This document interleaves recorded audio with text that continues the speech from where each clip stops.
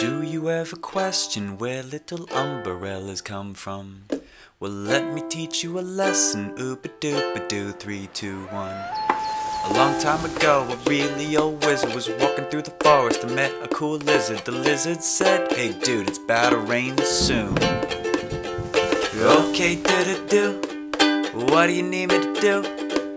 I got magic moves that could do anything for you." The lizard said, "Give me a tiny umbrella, that's all I really need.